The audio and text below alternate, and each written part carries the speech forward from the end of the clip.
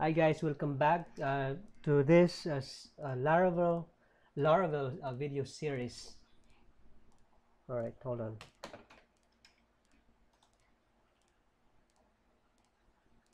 Yeah, I think I like this better. I have a ring light there at the back, and my eyes is sensitive to light. So yeah. All right, so let's continue working on our project here.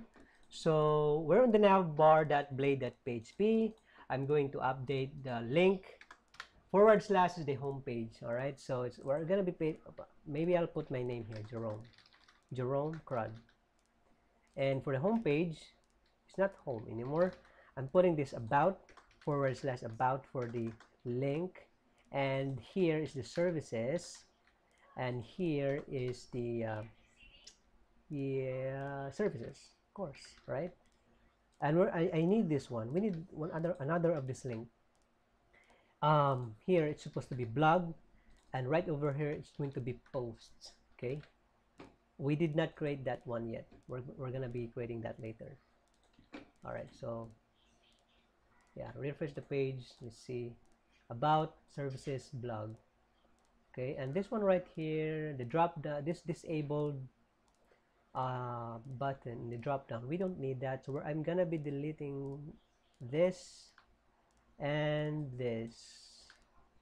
Also the search bar, we don't need it, delete that. And this button, I'm going to convert it into anchor tag and set the href, the reference to uh, posts / create. Okay, I'll explain that later. Okay, refresh the page, create, and this is not search anymore, it's supposed to be new post. Okay, all right, refresh the page. Okay, new post. Okay, so yeah, when we're going to add a post, this is the button that we're going to click. All right, so we're good with the nav bar, I believe, and let's try to we are now able to load the index. Let's go back here in the pages controller, and we need to pass a data. Okay, this is how you pass the data into our pages. Okay, so we create a variable called intro, and we'll say here it's a string variable. Okay, a variable that contains a string. Welcome to the best CRUD tutorial ever. even even me, I doubt that. Sorry, but anyway, so and yeah, so we're using here a variable. The way to pass that in Laravel, you can see here with, and then you can say intro, and then intro here.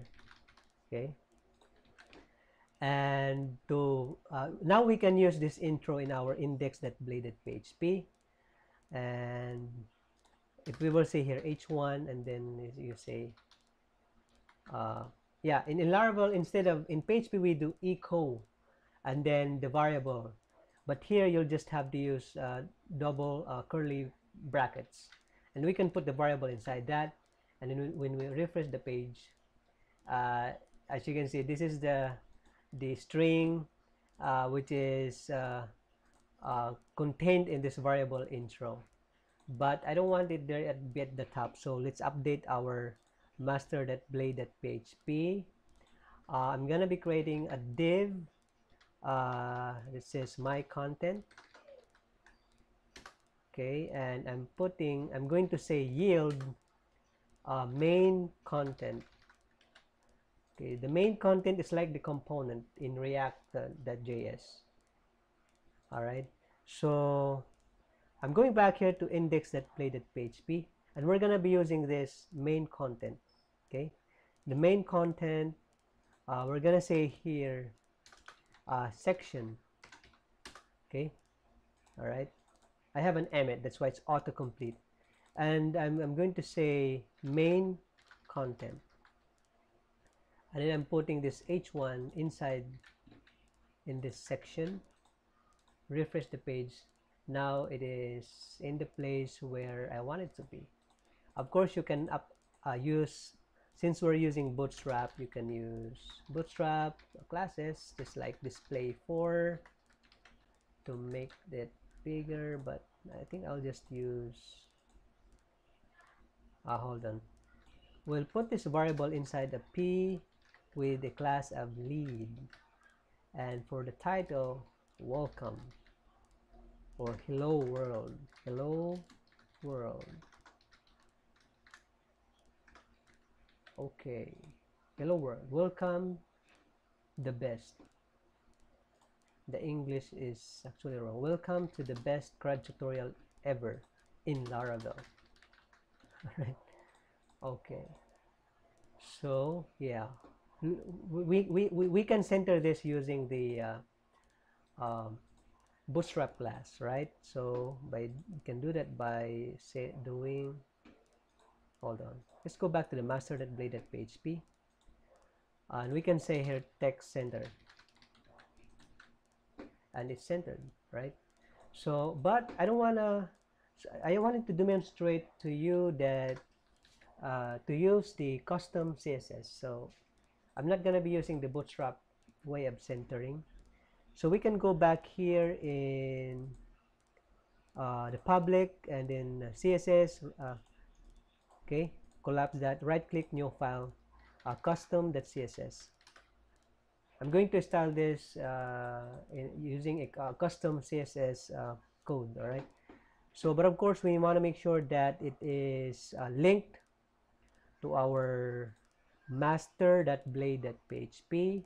We can just copy this, paste it right over here, and rename this to custom.css. So custom.css, I have a class that's called content, if you remember that.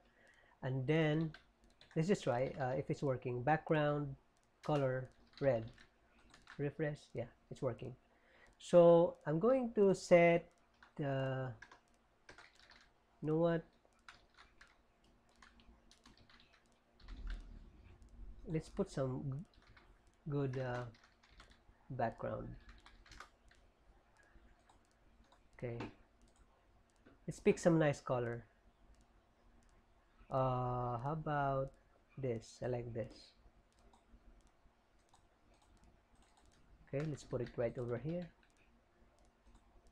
Refresh the page. Yeah, I think I like that. And the color for the font should be white. And let's put the text shadow. Text shadow, one pixel, black. Okay, let's just use the RGB colors, black. Yeah, I think I like that. And let's set the height to 100 view height, and I wanted the display to be flex. I'm gonna be using flex, and flex direction is column, and I wanted to align the items to the center. Okay, refresh the page, and I wanna justify content center, so it would be at the middle. Okay, that's what I want. Maybe the height, I'll make this 80 view height. Refresh the page, and yeah, I like that. Do you like that, guys? I like that. I think that's good enough for this video. 9 minutes. I want to put a button here, so in our index.blade.php you can say button. Alright, so we can actually do this. Button.btn.btn lg.btn primary tab, and then what do you want to say? Learn more? Yeah, learn more. Save.